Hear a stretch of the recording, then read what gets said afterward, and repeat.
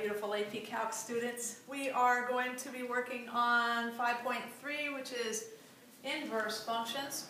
And we're going to start off with the definition of what inverse functions are. So here is the definition of inverse functions.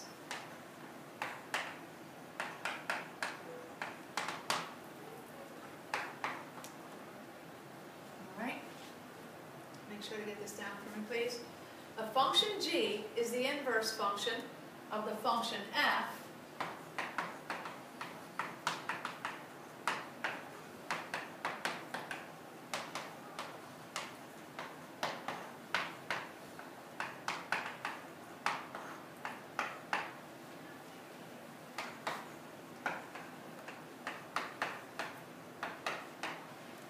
function g is the inverse function of the function f if f of g of x is equal to x, and make sure to have this set of parentheses a little bit bigger than the inside set of parentheses. F of g of x is equal to x for all x in the domain of, and what domain do I need? Where does x get applied first? G. Into the g. So I need for all x in the domain of g. And additionally, I'm not going to write additionally, I'm just saying that. G of f of x has to equal x what? For all x. X is in the domain of f. In the domain of f. In the domain of f. Alright. And we are going to say that the function g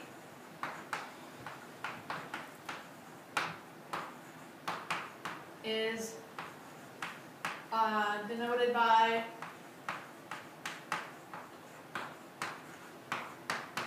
that symbol for f inverse.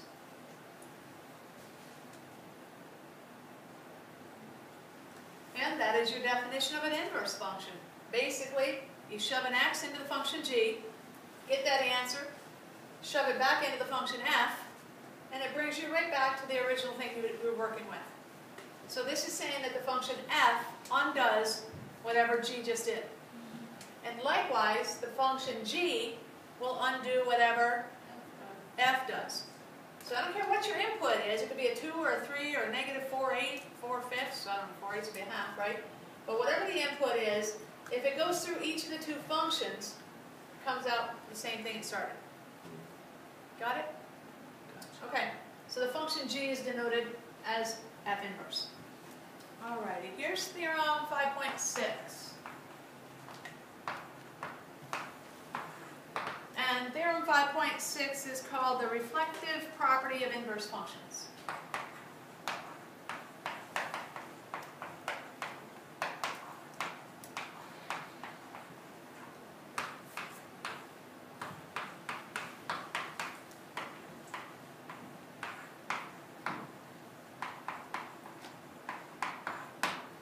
The reflective property of inverse functions. You already know kind of what this is getting at? When you think of reflective, okay, and inverse functions are symmetrical over the line of symmetry, which is the line of y equals x. Okay, so that's what we're going to get at here a little bit. Okay, so the graph of f contains the point a comma b. The graph of f contains the point a comma b.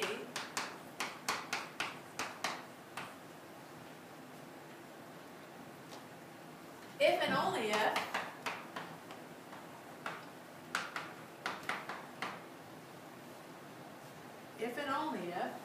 the graph of f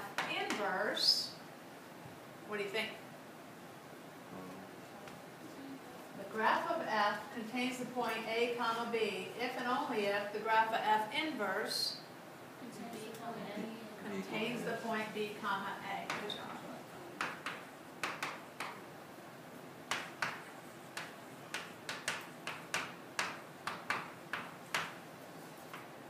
Okay. So this should make pretty good sense to you. I'm going to draw a little picture for you. It's not in my notes, so I'm just kind of doing this off the top of my head here. Here's a function, we're going to call it f. And f contains the point AB. So where can I put something? Where's the A go? In the first one, right? What's over here, by the way? What's this whole set called? Domain. This is the domain of f. Yeah. And they are the x's, right? These are the x values that are in the domain of f. You said x's, so that's good. Okay, and A is going to be paired with what? B. And what are these things called? Ranges. Ranges. Okay, together, collectively, it is the range. Okay, they're range elements. So this is range of f. And like you said a minute ago, they're the y values. Right? Okay, well, what's f inverse look like? So it's another arrow back, well, the other way. An arrow back the other way, and this is f inverse, right? Yeah. So does it make sense that if B is in the range of f, that this B has to also be in the domain of f inverse? And when it gets sent over, it's being sent this way, right? And it goes to A, which is now in the Range of G. range of. F inverse. Okay. And it's okay to say G, but we're not saying G right here in this particular one. Okay. Okay? So on this top arrow, the one going from A to B, I would like to say that F of A is equal to V. What do you think I want to say on the bottom arrow going the other direction? F of B is equal to A. Say it again to me. F of B is equal to F. F inverse of B is equal to A. F inverse of B is equal to A. So mapping wise, it makes good sense, I hope. And just stating it, I hope it makes good sense too. Now we've done a lot of this last year where if we had a graph of f and we wanted to find f inverse, all we had to do is take our xy points and switch them, okay, and become yx points, which are still xy points, but the range becomes the domain becomes the range, and so on. Okay. So I'm going to go ahead and erase over here where it talked about definition of inverse functions.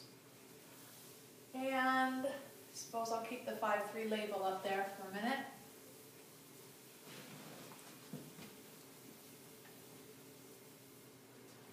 Alrighty. So, I'm going to give an example problem for this, okay? F of x equals 2x minus 3. Nice, easy, what kind of function?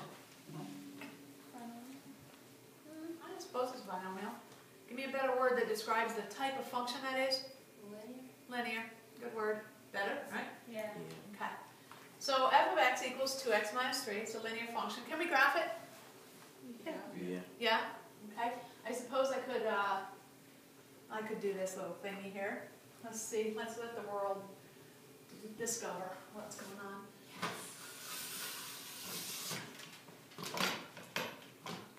Oh, I'm stuck. I wonder why I'm stuck. But I'm not going to make use of what I got.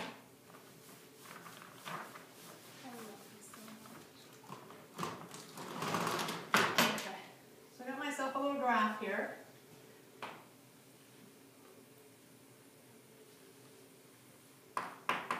X-axis.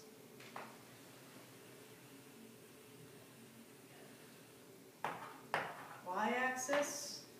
Okay, how do I graph it? You guys, I want a really nice graph on your paper too, okay? You plug in 0. 0, -3. 0, -3. This is my y-intercept right here. If I do plug in a 0 for x, right, this turns to 0 and I just get -3. But this is already in what format?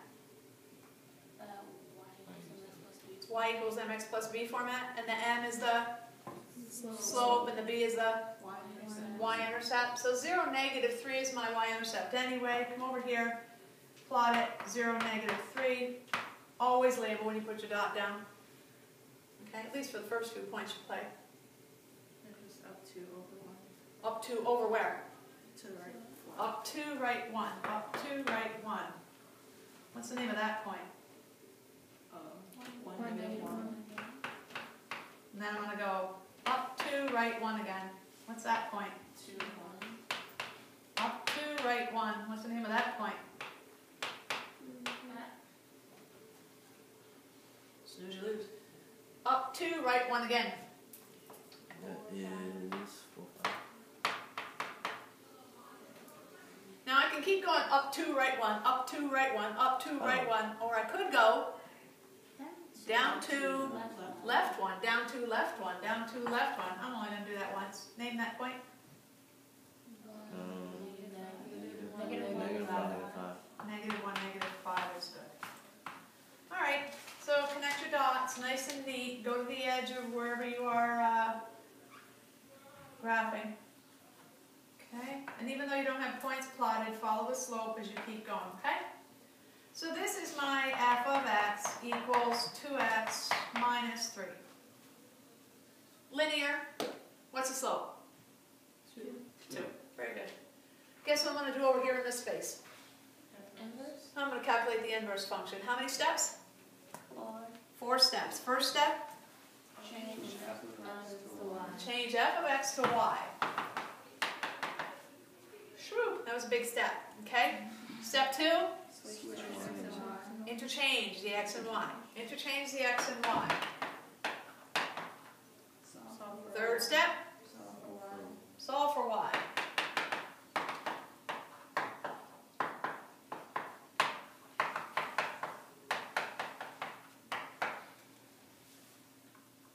Fourth step, Change the y to f prime of x. I mean f inverse of x. okay, change the y into f inverse of x notation. This is the inverse function of the function I'm starting with. I want to graph it. What do I do to graph it? 0, 3 halves for my what? Y-intercept. 3 halves is 1 1/2. Keep going. Oh, 1, 2. 1, 2. How'd you get that so fast? Because if you plug in 1, half plus 3 halves is. Okay, so you actually plugged a 1 in. Okay. So 1/2 times 1 is just a half, plus 3 halves makes 4 halves, which is 2. Yeah. So 1, 2. So 1, 2. Something else. Come on, come on. 3, Negative 1. Ooh, 3, I lost it. 3, 3. 1. Negative 1, 1. Yeah. Are you actually plugging the points in? I know what. Good. 3, 3. Good job. Might have got that one. Give me another one. Don't let this bite you. Negative 3, 0. What is it? Negative 3, 0. Negative 3, 0. 1, 2, 3. Negative 3, 0. Negative 5, negative 1. Negative 5, negative 1. What are you doing now? Switching A and B. You're switching, right? What'd you say? 5, 4. 1, 2, 3, 4, 5. 1, 2, 3, 4. Can I draw the line now? Yeah. Okay.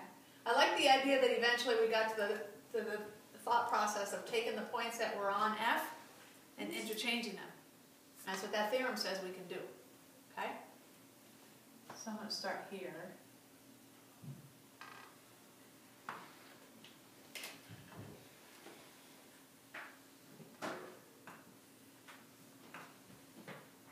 Okay? And this is F inverse of x, which is 1/2 x plus 3 halves. Good. Last tidbit before I move on. to see this on another example, but for right now I want to point it out.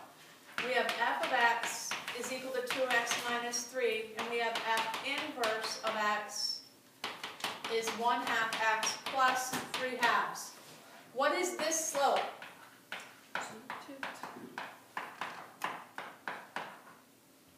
What is this slope?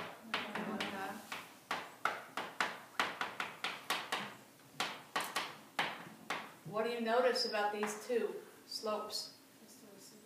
They are reciprocals.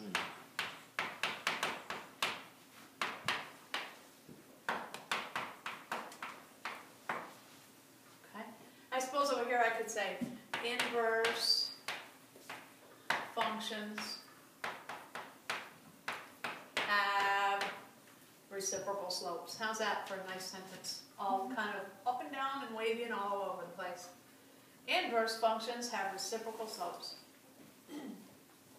I need you to get the fact that if one function is increasing, I'll use this one because this is my original function. If this function is increasing, then its inverse function is increasing.